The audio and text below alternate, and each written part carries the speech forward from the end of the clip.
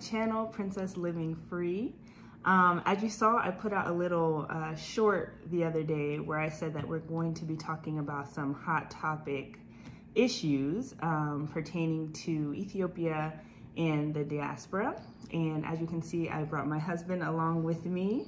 Hi, because I just feel like, you know, as a Black American and him being Ethiopian American, I think that it's important to have both perspectives for this discussion. You agree? That's very true. Yeah. Are you ready to have like a difficult conversation? All right, let's get to it. Okay, guys. So, I mean, as you already know, like me and of course my husband, like we both love Ethiopia very much. Like my experience with Ethiopia goes back to 2011 when I was there as a U.S. Peace Corps volunteer. And I lived there for 2 years from 2011 to 2013. And obviously that's where I met my husband. And, you know, we came back here to the United States to start our life. You know, if you're new to the channel, check out our previous videos. You can hear the whole background story. But so yeah, so I have a very deep love for Ethiopia and its people. And I definitely am no stranger to the culture, to the land, all of it. You know, it's very familiar to me. And obviously him being... Of course, I'm Ethiopian, born and raised in Ethiopia. So of course, I love my country. Of course. And I love my people. So, you know, we want to just first state that before we get into anything, because I don't want there to be any misunderstanding about how we feel about Ethiopia. And then the same goes for the Black American community. As a Black American, I am very proud of, you know, where I come from. I'm proud of our history, our culture, our people, you know, the things that we have been able to achieve in the last, you know, 400 years plus. So, you know, definitely want to say that. I know my husband feels the same. Absolutely. Very true. So we're just going to go ahead and just jump into it, and we're going to break it up into 2 different segments. So the first is going to be, you know, the safety and political concerns in Ethiopia. And so as you know, if you've been watching the channel, we just got back from Ethiopia and we had an amazing time. We did pretty much everything there is to do in Addis and even ventured outside of Addis. But in one of my first videos that I put out, we went to the Red Terror Museum, and somebody commented, you know, something to the effect of like, why would you show this as the first, you know, video in the series of your trip to Ethiopia? And my response to them was, you know, I think it's important for us to remember history in order to learn from it and not repeat the same mistakes. You know, do you agree? Yeah, that's very true. I mean, history, it's important to know, so you will learn from it. If it's a good, and then you will repeat. If it's a bad, and you move on. So it's something that's very important to learn and to know as well. Right. So, you know, I think what, you know, the understanding that I have come to, you know, being through all the, you know, political stuff that we've been through recently in the U.S., I think what I've become to understand is that politics and government is not the solution. You know, it's part of the problem. And, you know, because we live under governments, you know, in these various countries that we live in, they are a means to an end, but they are not the solution, you know. And I think, you know, what you even see in the Red Terror Museum and what you see today in Ethiopia and what you see in the U.S. is a struggle, you know, with the government and with the powers that be, you know. Because we fight for what we believe in, you know? Yeah. People fight for what they believe is right and against what they think is wrong.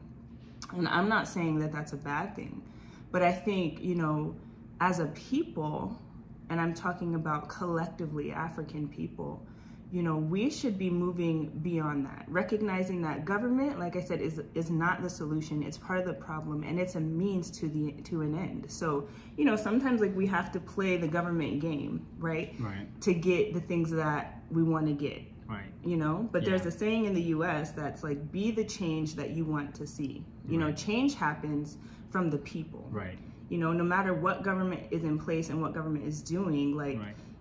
The change is the people. Yeah. And if we change our mindset and the way that we see things, and we see that we are the opportunity, you know, we are the growth, we are we are the country. Countries are made up of people. Right. Like, we'll stop looking to the government to solve all of our problems. You know what I mean? That's very true. You know, I totally agree with that.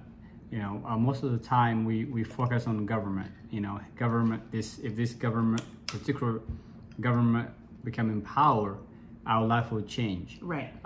Because of all things happening in the country because of this government.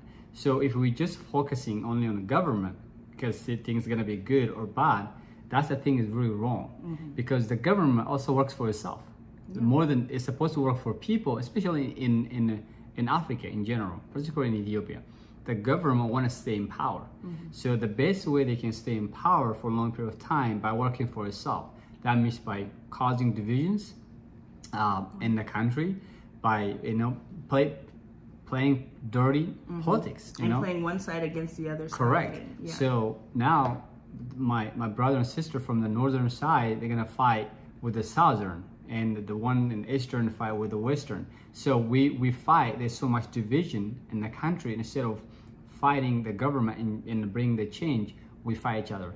The more division between us, the longer government stays in power. Right. That's how the politics works. Right. And I've seen people say, like, you know, in Ethiopia and in America too, like, once this government is out, then we have an opportunity with a new government. You know, like, everybody thinks that the government is going to solve something, but like, no, you know, as my husband was saying, if we unite as a people and stop looking at our brothers and sisters as the enemy, you know, we'll be able to accomplish so much more. And, you know, he brought up a really good point that, you know, power is corrupting. You know, there's a saying in the US that power corrupts. Absolute power corrupts absolutely. You know, and so I think not just Ethiopia, I think probably every government in the world has some level of corruption. In my personal opinion, I think, you know, the Western countries have just as much, if not more, corruption in their government as African nations do, except ours, you know, is more hidden. They hide it a little bit better. It's not like in your face.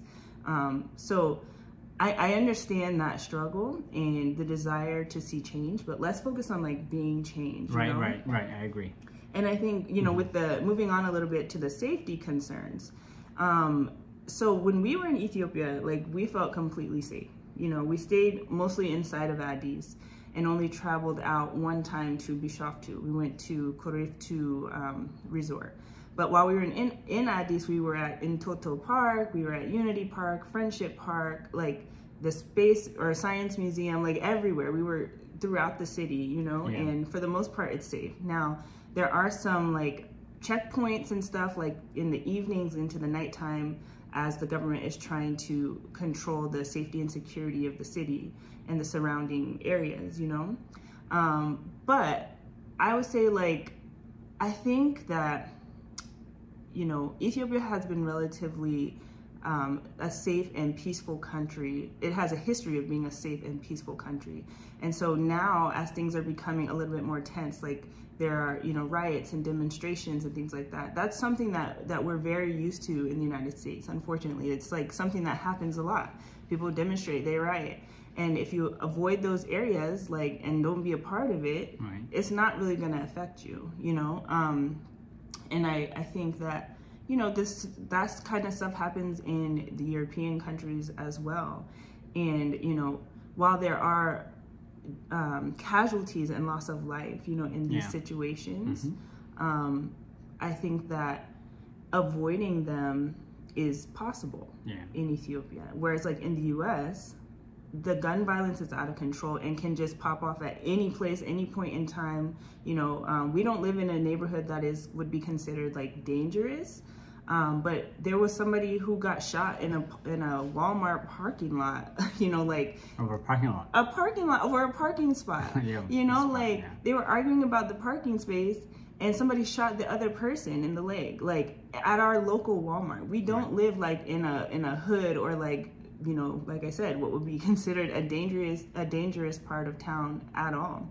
So, you know, and these things are unfortunately becoming more and more common in the US. And I think that, you know, that is not something that you necessarily have to be afraid of in Ethiopia, you know? Yeah, that's very true.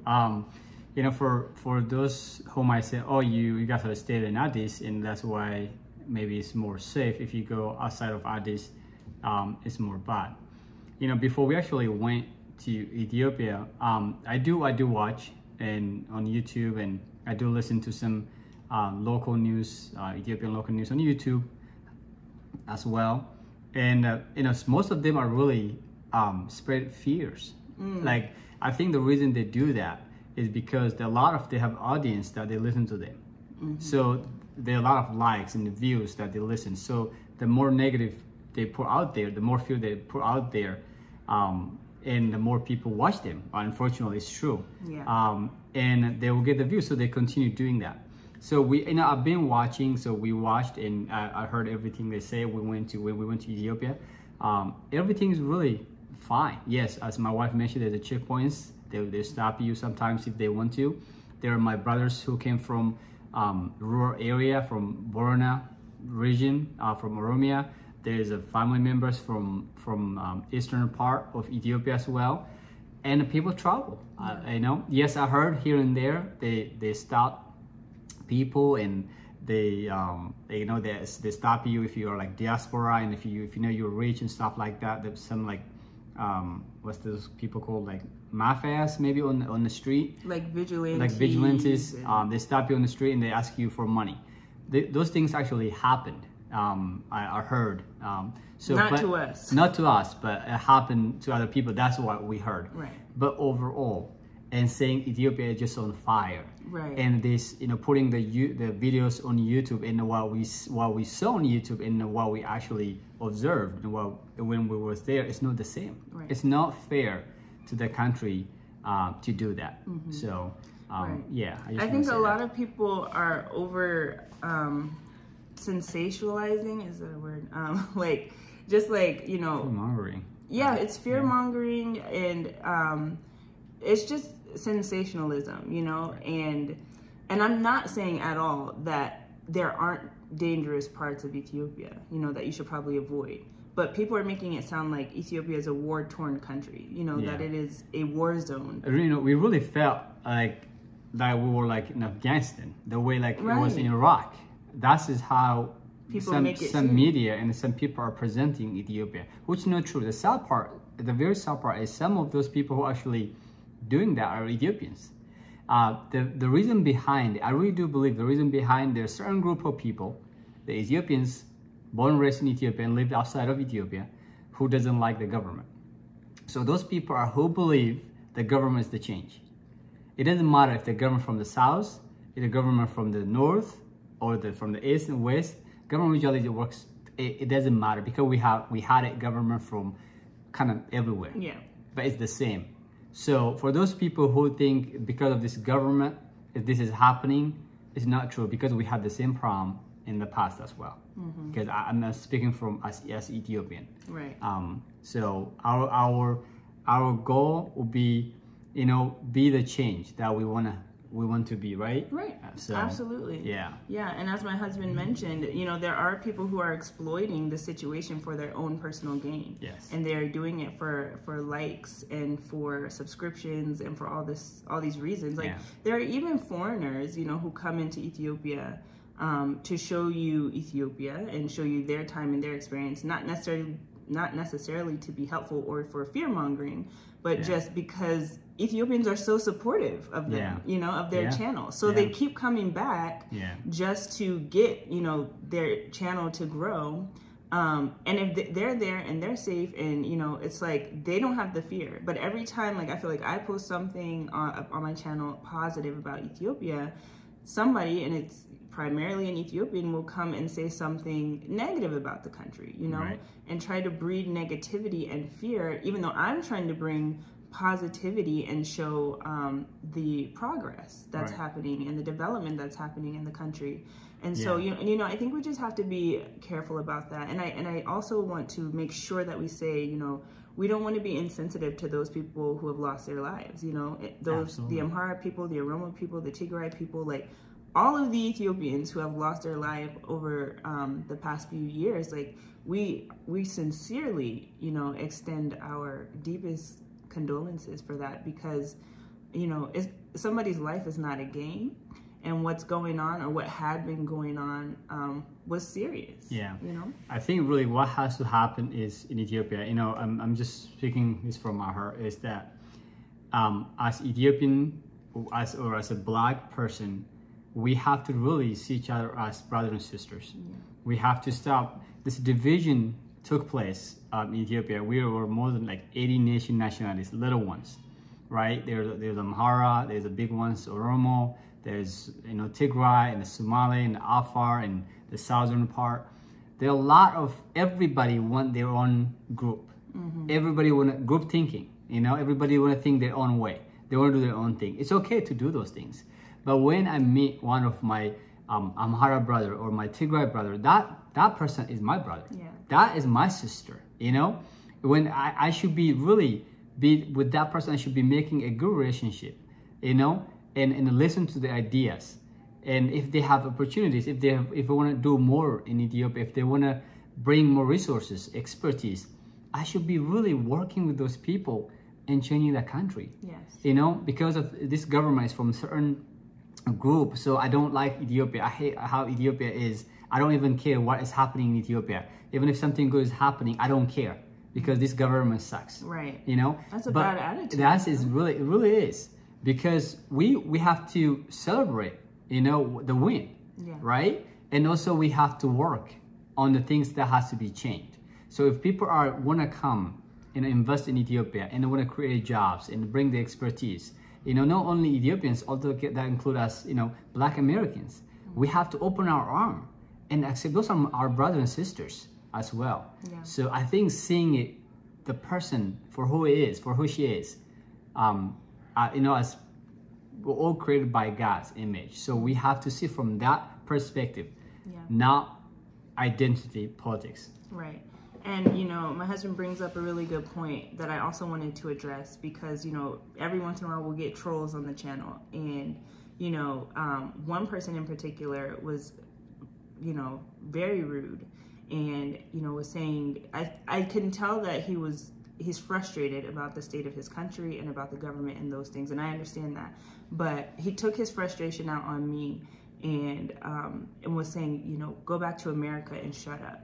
And so, even though I understand where his anger might be coming from, it highlighted a bigger picture for me, as my husband was mentioning, is that, you know, we don't see each other as one.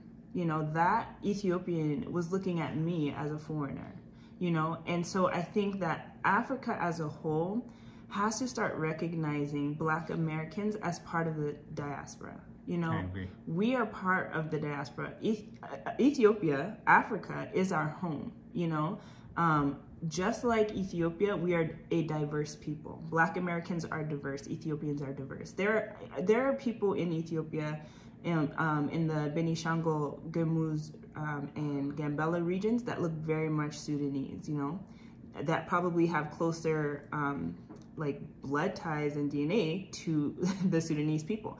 There are people in the southern regions who look very much Kenyan or Ugandan, or, you know, like, it's a diverse people. And yeah. So these lines, these borders between countries were drawn by our European colonizers. You know, even though Ethiopia wasn't colonized, the whole continent was affected by this, you know. And so because they wanted to divide up our riches amongst themselves, they drew boundary lines, you know. So now we're saying this group is Ethiopia, this group is this group is that, you know, when really we are one people, you know. And there are different tribes and cultures and languages that are, you know, all beautiful and existing on the continent. But I think, you know, when it comes to Black Americans, people like to say, oh, they're only West African, or they're only this or only that. No, we're a very diverse group as well. You know, like, we didn't all just originate from West Africa. And you can see that in our features, the way we look. We don't look only West African or only East African. Some of us look more West African. Some of us look more East African.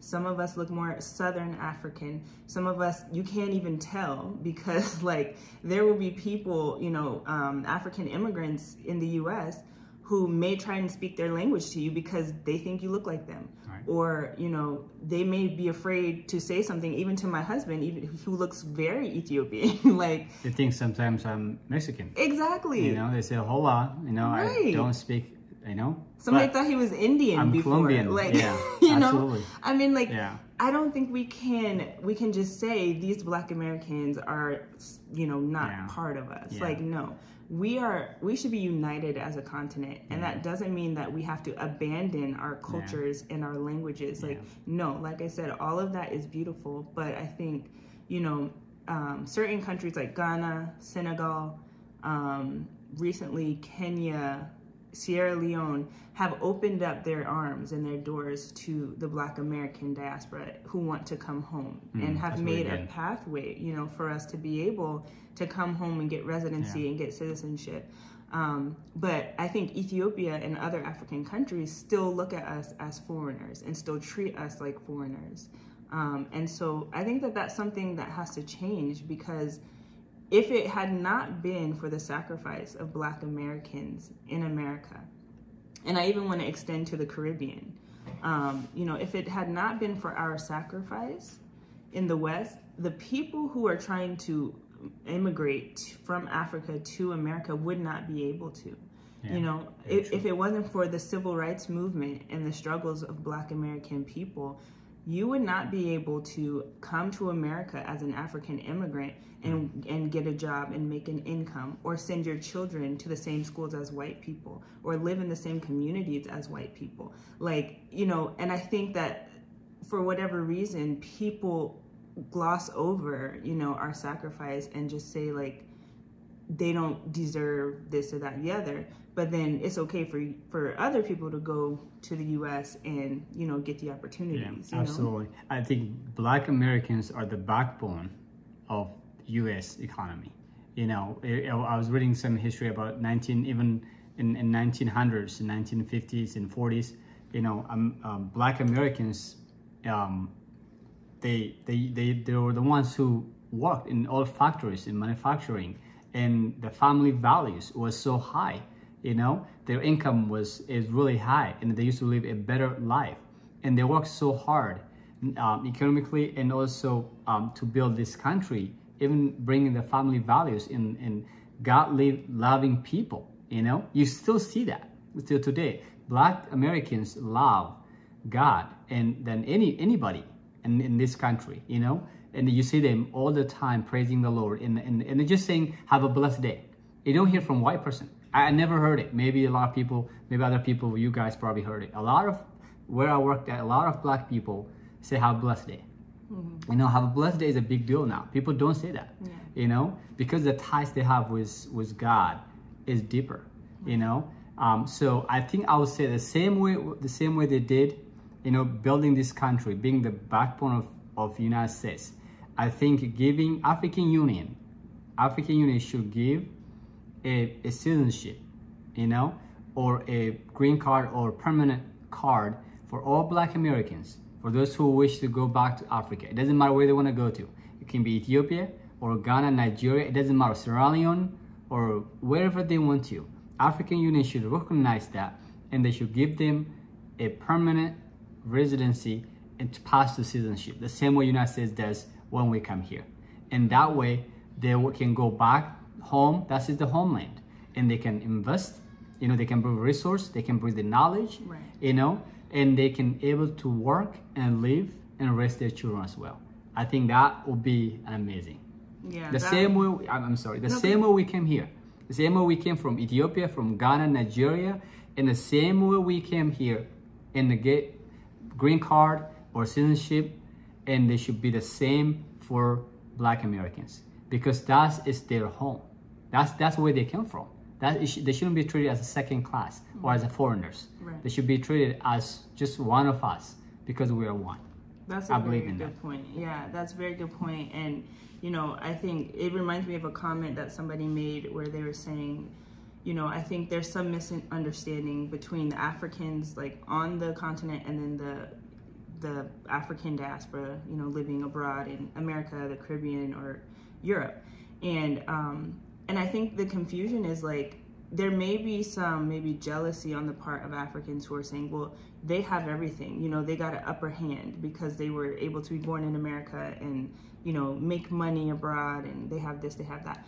But I think instead of looking at us that way, see us as the opportunity, you know, like these people, these Black Americans or European Blacks or Caribbeans, they're going to come home and they're going to create opportunities for us. Yes. You know, we want to bring jobs, we want to bring resources. Like, we're not coming to take, you know, most of us are coming to give and create opportunities and help build wealth on the continent so that you don't have to leave. You don't have to go to America or Europe or somewhere in order to generate wealth. You know, we can do it right there on African soil.